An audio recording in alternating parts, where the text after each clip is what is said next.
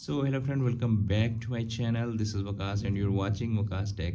Guys, in this video I am going to show you how you can enable and disable WhatsApp split screen option on any Android tablet or any gadgets.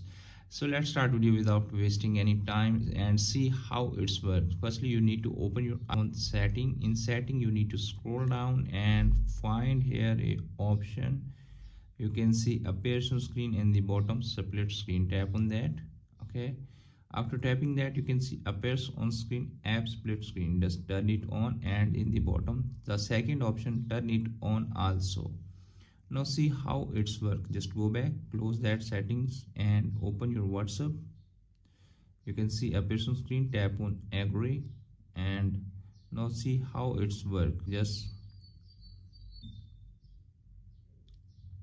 okay, you can see appears on screen in the top. You can easily using WhatsApp, and in the bottom you can see appears on screen all apps, showing that you can easily use in split screen. So if you want to disable that setting, just tap on cross. Okay, close that setting, open your setting again, tap on split screen, turn it off both option, and you can easily disable that setting on your phone. Hope this video is helpful for you. If the video is helpful for you, don't forget to share and subscribe my YouTube channel and press the bell icon for upcoming videos notification. Thanks for watching.